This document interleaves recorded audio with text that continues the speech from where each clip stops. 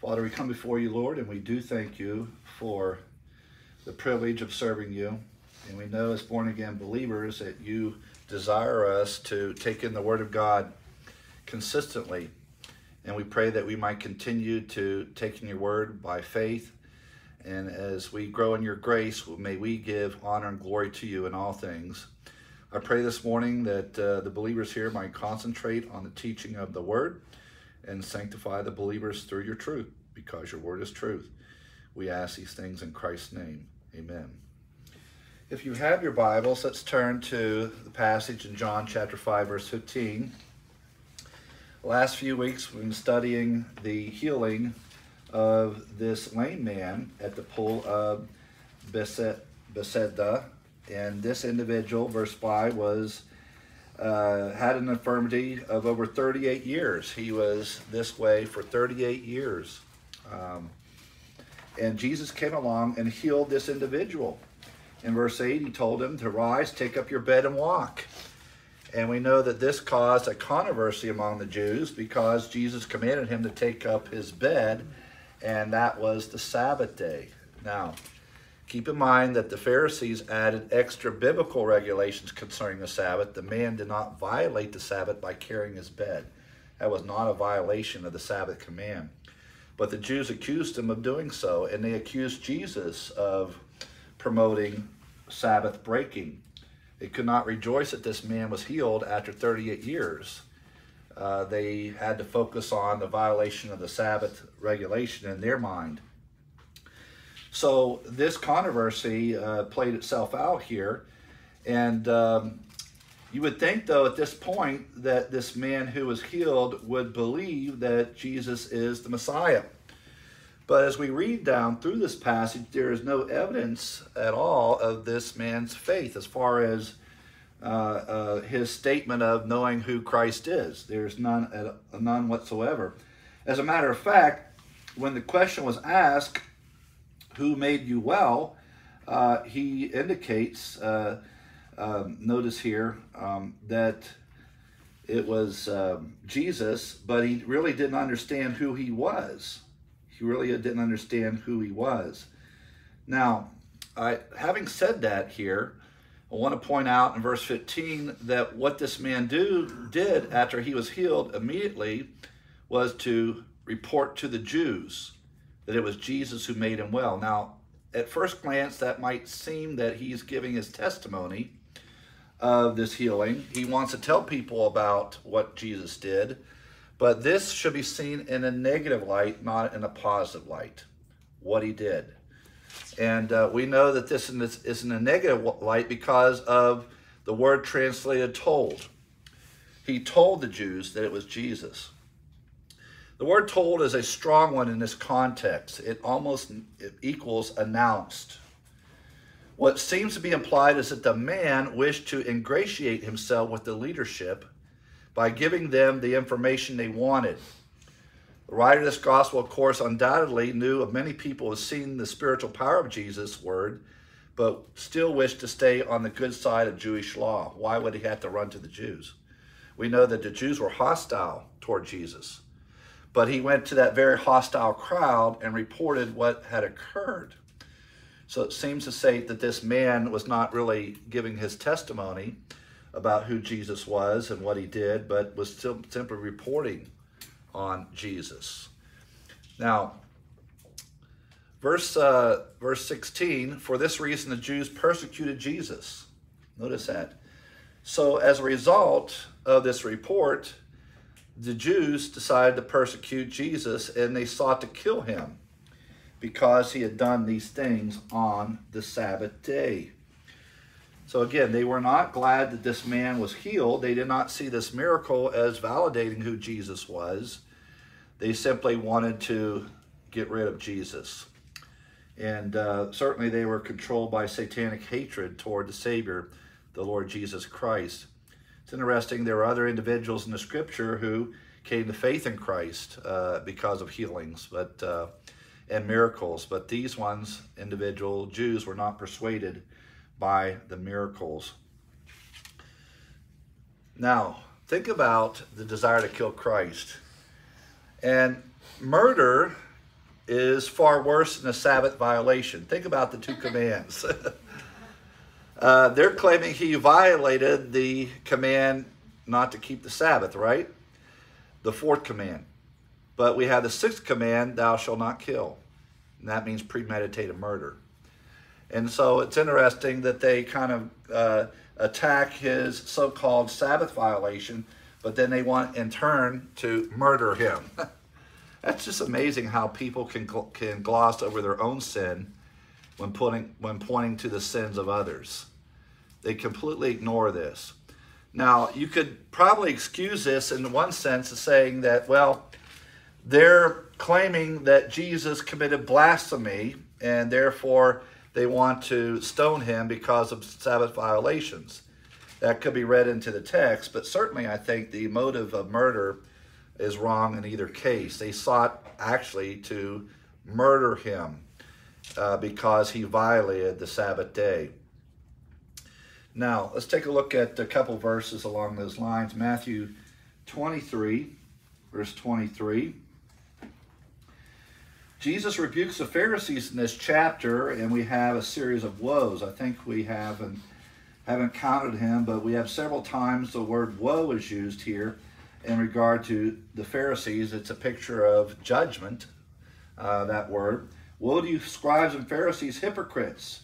You pay tithe of mint and anise and cumin. These are spices. You know, they tithe by the amount of spices they have, a certain percentage. They have neglected, though, the weightier matters of the law.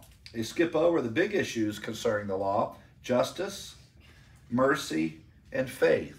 Think about that. They skip over the big issues of the law: justice, mercy, and faith. These ought to have done without leaving the others undone.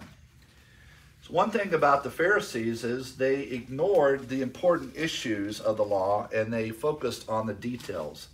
They majored on the minors and minored on the majors. So they majored on the minors and minored on the majors. That's a characteristic of legalism.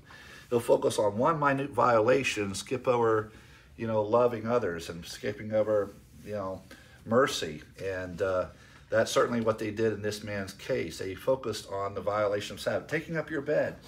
They want to accuse him. They want to accuse Jesus, not God showing mercy by healing this man on the Sabbath. They skipped over that. Luke chapter 11, verse 42. Luke chapter 11, verse 42.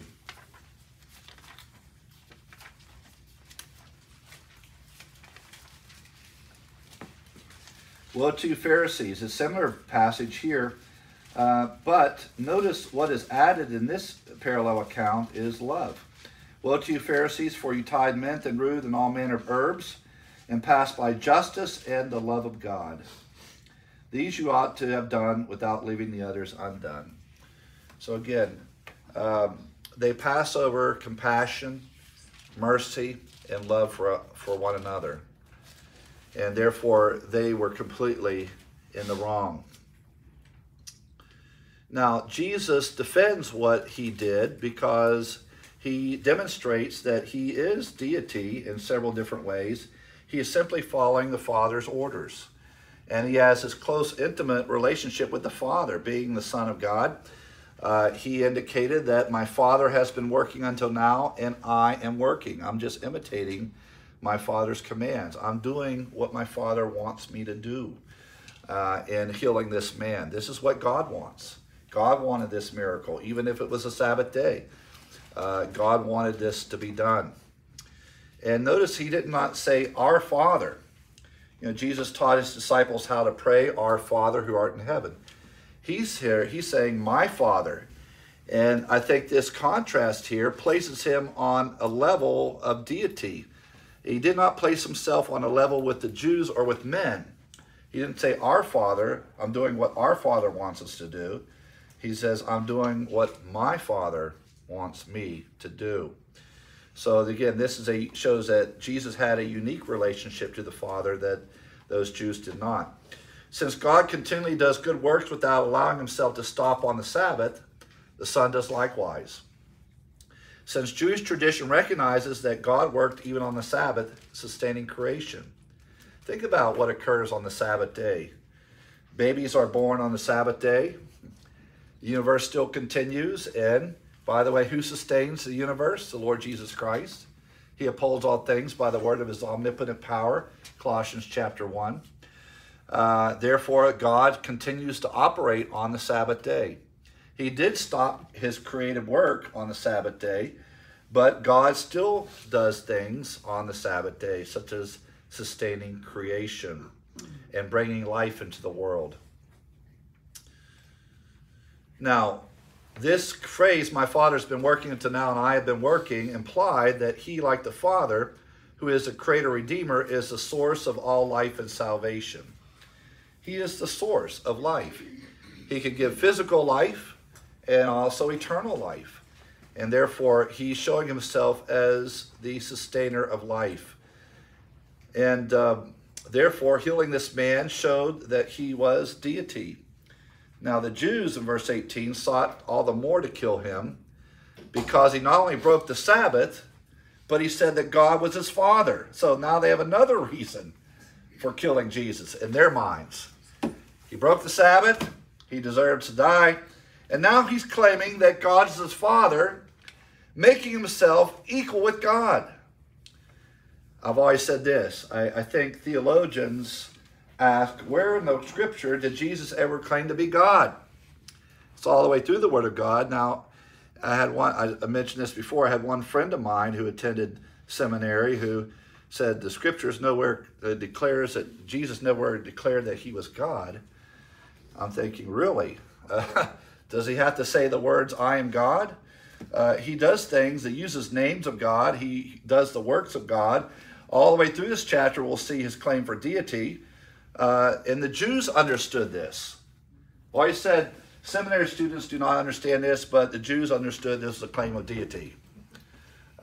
He certainly was equal with God. That statement that he referred to God as his Father personally was a claim of equality with God. It was a claim of deity. And the Jews at least got that right. They got that much right. And therefore, that was a motivation, blasphemy. You're claiming to be God. You're claiming you're on the same level as God. Yes, that's exactly right. That's what he's claiming. The Jews at once grasped the meaning that Jesus declares God to be his Father in a sense which no other man can call God Father. An example that in his person as the Son, he is equal with the Father. He's on the same level. He has the same attributes as the Father does. Now, refresher course on the Trinity. There are three persons in the Godhead that are distinct. We do not confuse the fact that Jesus Christ is God the Father. Okay, we have the God the Father, God the Son, and God the Holy Spirit. There's not three separate gods, but one God. The persons in the Trinity are distinct. Some people confuse those. Some Pentecostals thought that Christ or the Father became the Son. They teach that. And the Father never became the Son. The Father was separate from the Son. But they're one in essence. So when we speak about one God in three persons, we're talking about the attributes of God. There's only one God, but the persons are distinct and separate. That's the biblical doctrine of the Trinity. And so he is claiming having the same essence with the Father, the same attributes as the Father. That was his claim by saying God is his Father. Christ is equal to the Father in that he possesses deity, the very essence of the Godhead.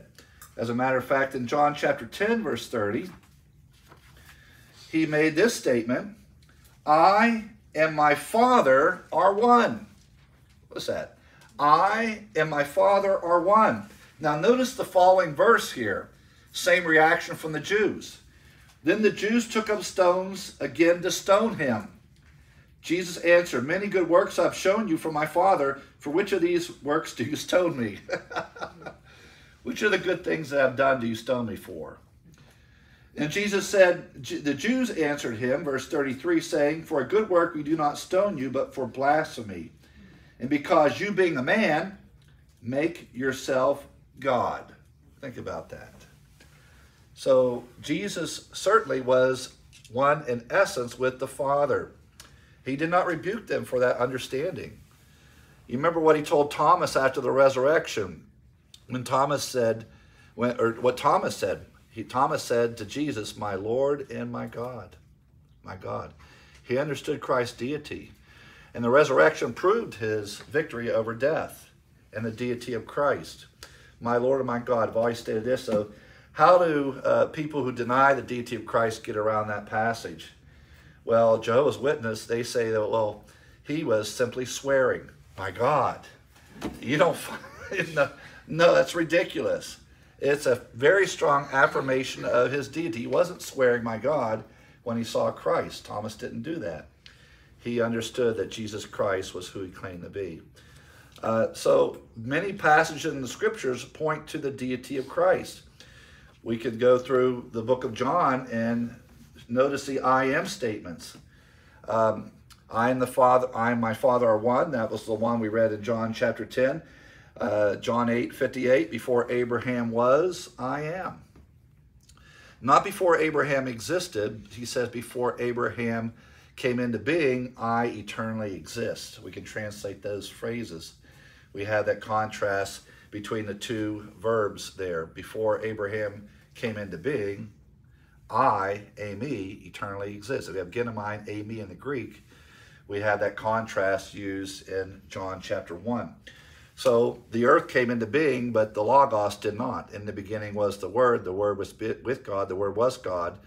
In verse 3 in John chapter 1, the creation, genomai, came into being, but Jesus Christ did not. But he did take on human nature in John 1:14. Humanity was added to deity. So the incarnation is not a subtraction, it's an addition. His deity wasn't given up when he took on human nature. It was an addition. He added humanity to his deity, and he never did give up deity. For Jesus Christ ever to take away, for instance, if Jesus Christ ever gave up any attribute of deity, he would cease to be God. But he did not. Even in his humanity, he claimed equality with God. Think about that. Even as a human being, he's claiming equality with God. So this shows you that Jesus did not give up any attribute of deity when he came on and took on human flesh. Now, did Jesus really make himself equal with God? Here he claims equality in 7 points. And the answer is yes. This text clearly does show you that claim. And we will see in verse 19, he is equal in working. You know, my Father's working and I am. He's equal in working with the Father, doing the Father's will. Secondly, equal in knowing in verse 20. We'll see thirdly, equality in resurrecting. He has a prerogative of resurrecting in verses 21, 28, and 29.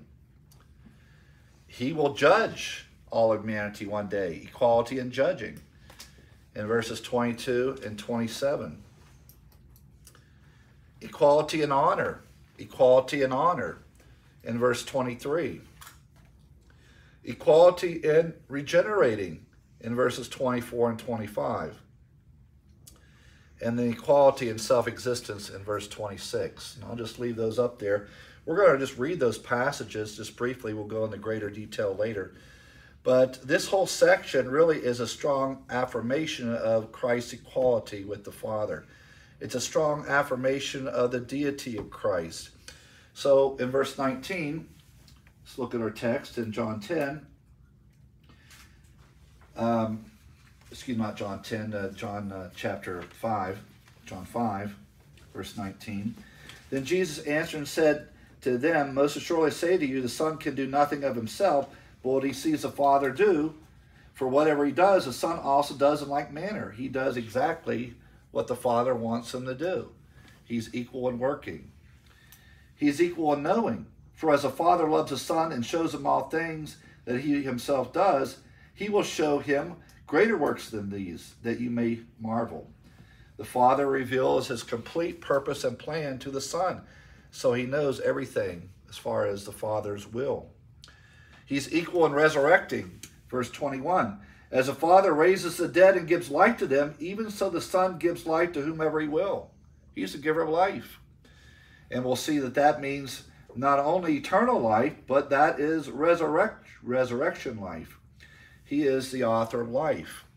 That cannot be stated of any human being. Sometimes you have parents that are arrogant, and they tell their children when they're acting up, well, I gave you life. No, you did not give them life. You might have birthed them as a mother, but you did not give that child life. God is the author of life. Life and death are in the hands of God. And therefore, the Lord Jesus Christ is the author of life. He's the one who can give life, not only physical life, but eternal life. Then we have the equal quality in judging. Verse 22, for the Father judges no one, but hath committed all judgment to the Son, that all should honor the Son just as they honor the Father. Equal honor. Think about that. Equal judgment, equality in honor. He who does not honor the Son does not honor the Father who sent him. So there are Jews who do not believe that Jesus is the Son of God. They do not believe in the deity of Christ. They are dishonoring their Father. You ever think about that? If you don't honor Christ and recognize who he is, then you are rejecting what God said about his Son. Not only in the New Testament, but in the Old Testament as well. This is my beloved Son.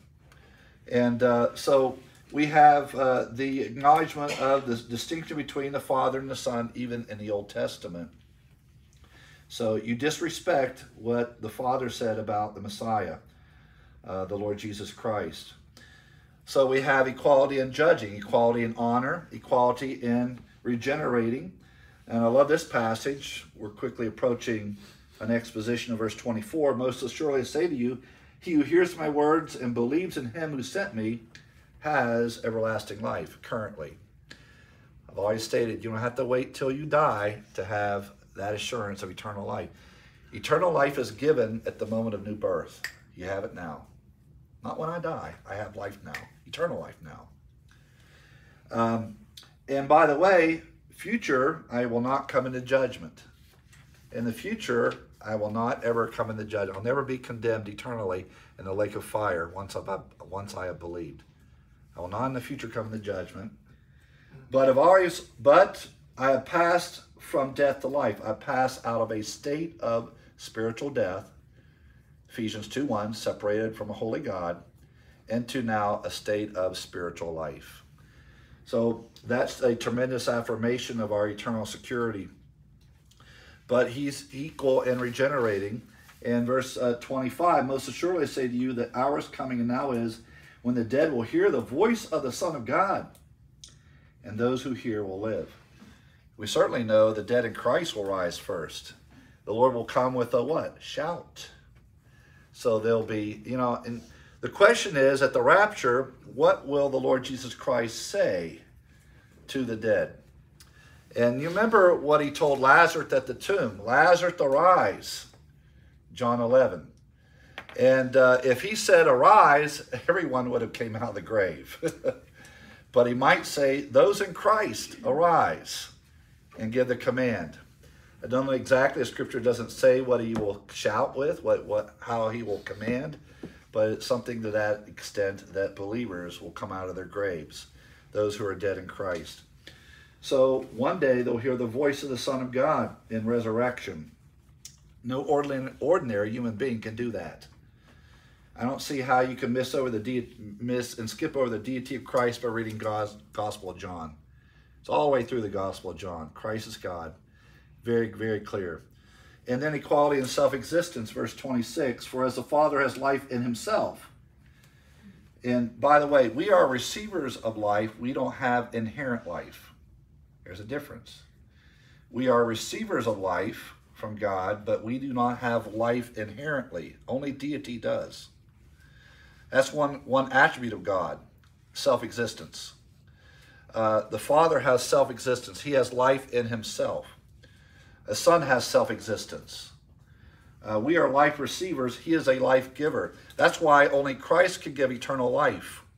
I cannot give you eternal life. Only Christ can give you eternal life because he has life inherently, just as the Father does.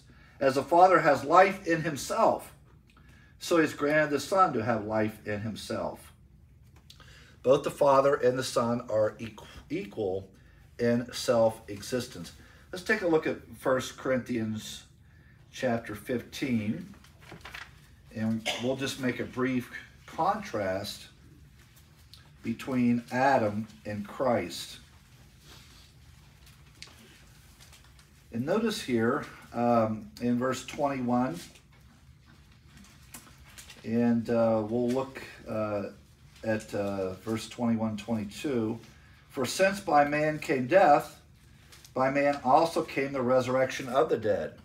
Now, who was that man that brought death to the human race? Adam.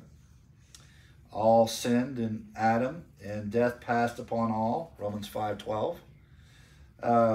Who is the one who gives resurrection life? The Lord Jesus Christ. He is the second Adam in that sense. Verse 22, as in Adam all die. There is positional truth for the unsaved.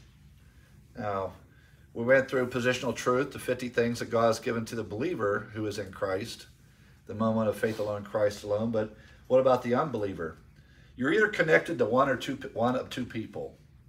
You're either in Adam or in Christ in the church age. I'm either in Adam. As an unsaved person, I'm connected to Adam, experiencing spiritual death, eventually physical death, thirdly, eternal death, separated from a holy God. Or I can believe in Christ and have life, everlasting life, and then resurrection life as well. As in Adam all die, even so in Christ, those who are in union with Christ shall be made alive. And that includes certainly pictures the resurrection, and that will occur in the order of resurrections as stated in the following verses. But we know that Adam was a life receiver. Notice, let's skip forward to verse 45. As it is written, the first man, Adam, became a living being. We know back in the book of Genesis, God breathed into man's nostril the breath of lives, plural. And man became a living being. Adam was a life receiver. Notice the last Adam became a life-giving spirit. Now we can translate verse 45. Adam was a life receiver. The last Adam is a life giver. Okay? Adam received life from God. Christ gives life. And there's an important distinction. So Christ is equal with God in every sense of the word. He is deity. Now, let's look at verse 19. Then Jesus answered and said to them, most assuredly I say to you, the Son can do nothing of himself, but what he sees the Father do, for whatever he does, the Son does in like manner. The Lord Jesus Christ fulfills completely the Father's will. He's doing nothing of his own initiative, meaning that in what is called the kenosis prescription, God's plan for the Son by taking on human flesh. The word kenosis means he emptied himself in Philippians 2. He did not empty himself of deity. Unfortunately, we sing a hymn, emptied himself of all but love. You know that amazing love, how can it be? That theology needs to be corrected. He did not empty himself of any attribute of deity. So that, I'd certainly correct that line. And that's a great hymn, but I don't like that line. Emptied himself of all but love. No, he did not give up deity, but he did give up the independent use of his attributes. Understand that. So the idea of him emptying himself in the kenosis, he gave up the right to act completely on his own initiative. He does what the Father wants him to do. He comes under the Father's will. And healing individuals, even on the Sabbath, teaching the Word of God, he only does what the Father bids him to do. And that's his obedience. So, he was obedient unto death, even death on the cross. So he says, the Son can do nothing of his own prerogative. He's telling the Jews there in verse 18. He says, amen, amen. He begins by making a statement of affirmation, most assuredly. Now, most translations will have verily, verily. I remember the old King James, verily, verily, truly, truly, I say to you. And only the Gospel of John has the double word, amen, amen. Now, it looks like 4 words here, but actually it's The Greek word amen, repeated. I use the English word amen, literally pronunciation in the Greek, amen, amen. And the transliteration is amen, amen, amen, amen. Or truly, truly. Sometimes you'll see verily, verily in the translation. Here, most assuredly. Those are two Greek words repeated. Amen, amen. So that shows you that the double use of the word amen or amen, used twice, is a strong affirmation. In the entire New Testament, only the Lord Jesus uses amen at the beginning of a sentence as a word of affirmation. Notice, only used by Christ. Amen, amen. Throughout the Gospel of John, the Lord used the word amen doubled in verses 24 and 25. As a matter of fact, that phrase is used 24 times in the Gospel of John. You'll find that double, amen, amen, amen, amen, amen, amen. Verily, or most assuredly, 24 times in the Gospel of John. So this is something that Jesus affirms very clearly. I say to you, the Son of Man can do nothing of himself. Meaning that he does not act in independence from the Father's will. He doesn't do anything independent from what the Father wants him to do. And he's the only one that can claim that perfectly. Can you claim that? I always do everything the Father wants me to do. Let's talk about, if you're a child, how about your earthly father? Always obey my parents. Always obey my mom and dad. Can you make that affirmation? If you're honest. The answer is no, that's not always true. But the Son, he says, I do everything that the Father wants me to do. Every single thing. And therefore, I think that shows that he is completely obedient to what God wants him to do. Now, let's take a look at several passages along those lines. John chapter 5, verse 30. John 5, verse 30. I can of my own self do nothing. See, he reaffirms that again. Of my own self I can do nothing. As I hear, I judge. And my judgment is righteous, because I do not seek my own will, but the will of the Father who sent me. He came to fulfill the Father's mission or purpose for him. So he acts in complete obedience in accordance with the Father's will. In John chapter 6, verse 38. John 6:38.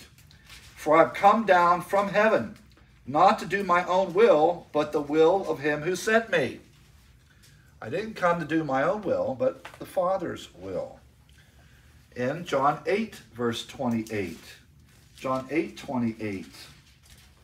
Then Jesus said to them, when you lift up the Son of Man, you shall know that I am he, and that I do nothing of myself, but as my Father taught me, I speak these things.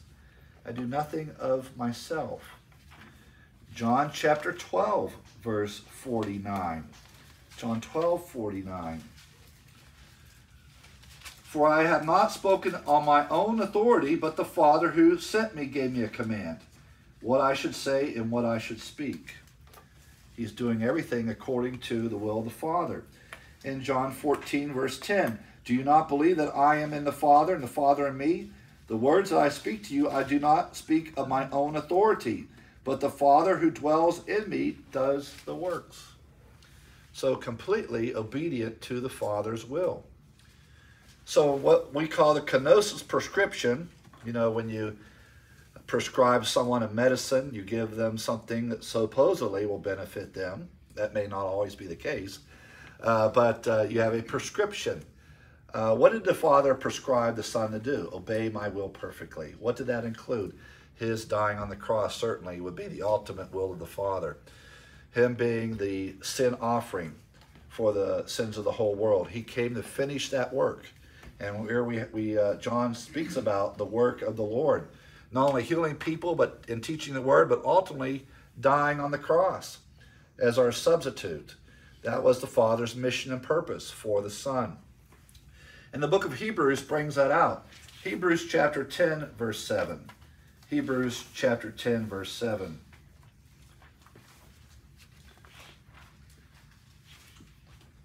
Then I said, behold, I come. In the volume of the book it is written of me to do your will, O God. Think about that, in the scroll of the book, in the Old Testament. He was called the servant, by the way. Isaiah portrays Christ, the Messiah, as a servant. A servant obeys the master, right?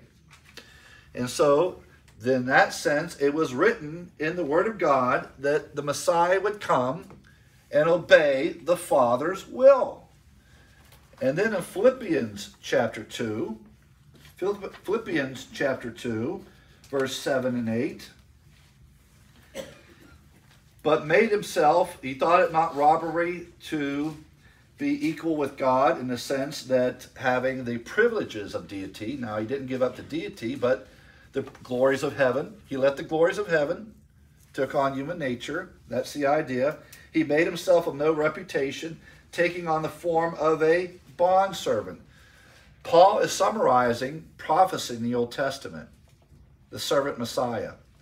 And we have the servant Messiah chapters in Isaiah.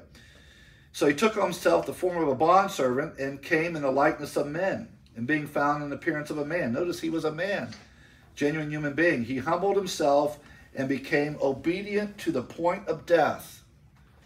His obedience took him all the way to the death on the cross, even death on the cross. He remained on the cross so that he could be our sin bearer. As a result of that obedience, we have the exaltation of the Son. He's exalted at the right hand of the Father, and one day every knee will bow to the Son. He will be glorified. God rewards. Humble yourself under the mighty hand of God, and he will exalt you in due time. And that principle is applied to the Son as well as to born-again believers. We need to humble ourselves in the plan of God and obey his will and purpose for our life, and then he will reward us as believers in Christ. We have the example of Jesus. So Christ was perfectly obedient to the Father's plan.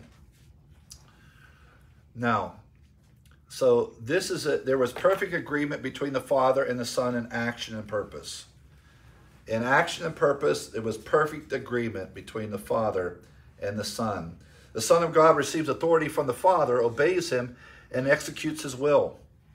Jesus would have to be God in order to do this perfectly. So he would have to be God in order to do this perfectly. It was also impossible for the Son to act independently or to set himself against the Father. He could never do that, act independent or of his own prerogative. In that sense, why he was here on earth. He obeyed the Father completely. Now, verse 20. For the Father loves the Son and shows him all things that he himself does. Not only does he obey the Father perfectly, the Father reveals perfectly all things to the Son. So all things are perfectly revealed to the Son. As the Father loves the Son and shows him all things that he himself does, and he will show him greater works than these, that you may be amazed or marvel. We'll begin with that phrase, the Father loves the Son.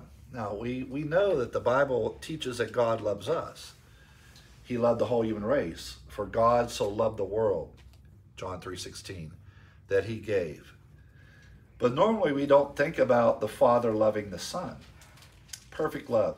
By the way, this is interesting because he doesn't use the word agape in this passage. You know the various Greek words for love? We have agape love, the unconditional love of God toward all humankind by sending his Son, and the unconditional love the Father has for his own children. Nothing will separate us from the love of God, which is in Christ Jesus our Lord, Romans 8. But here we had the word for fellowship love. Fellowship love. And it shows a unique relationship the Father had with his Son. We would even say friendship love, we could call it. The Father loves the Son. We had the word phileo. You know, the city of Philadelphia is a city of what? Brotherly love, from two Greek words, right? Philos, adelphos. Adelphos, brother, right? Philadelphia, brotherly love, two Greek words. So the idea of phileo, the Greek word for friendship love in this passage.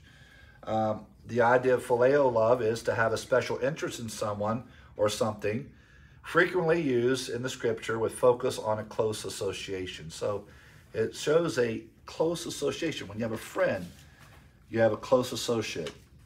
And that's the idea.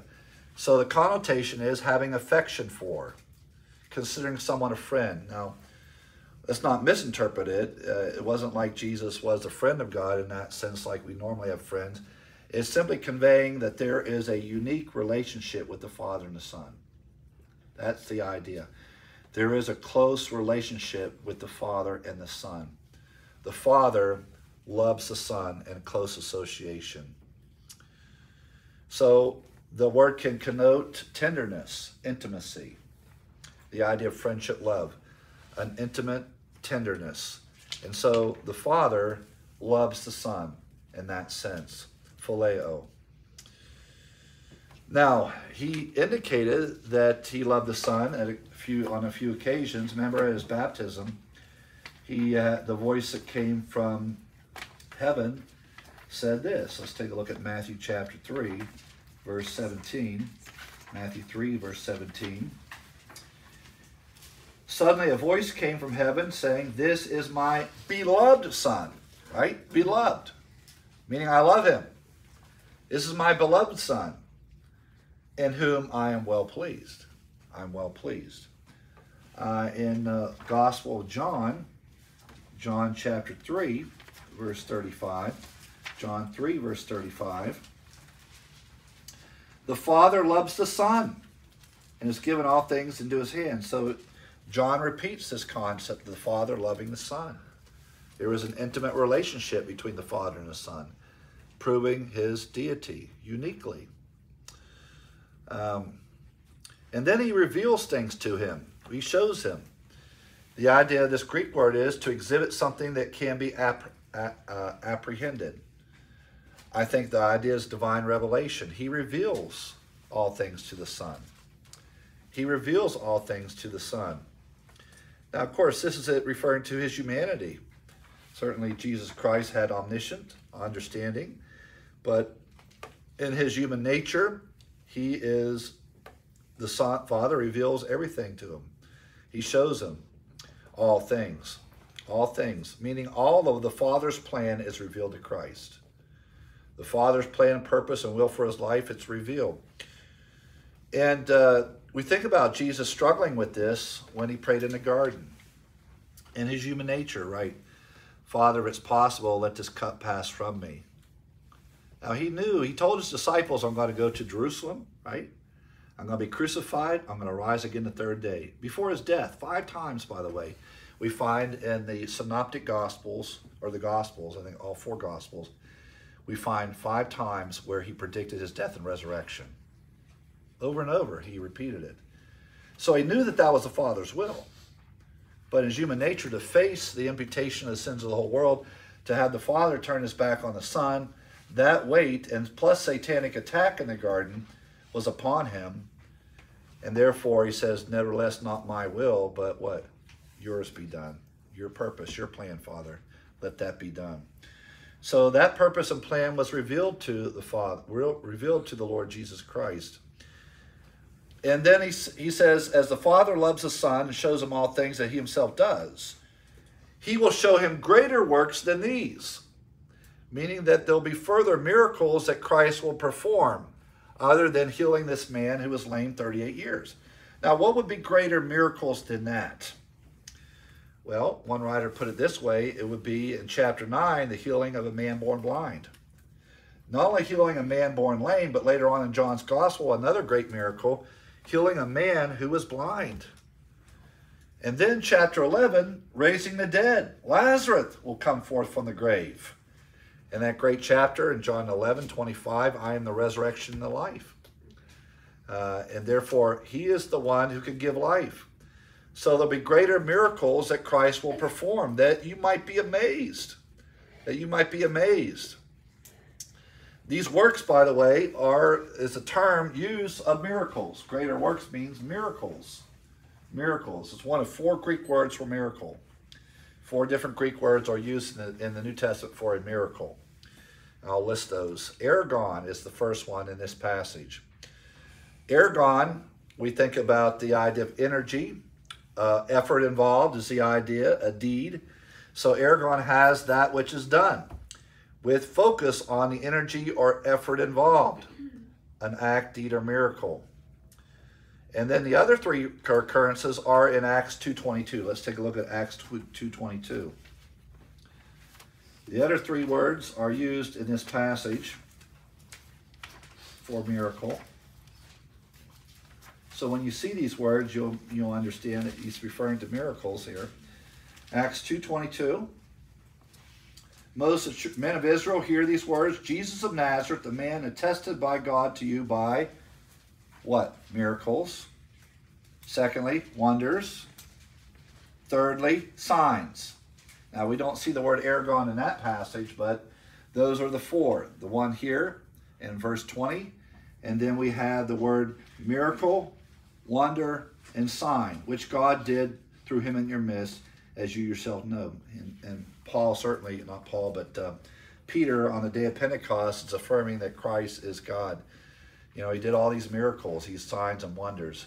So these terms are used in Acts 2:22, and they are dunamis, power. We get the word power from that word in the Greek. This emphasizes the mighty power of God as displayed in Christ's miracles. Wonders, teros, is something that astounds. Something that astounds. It underscores the extraordinary character of the Lord's miracle.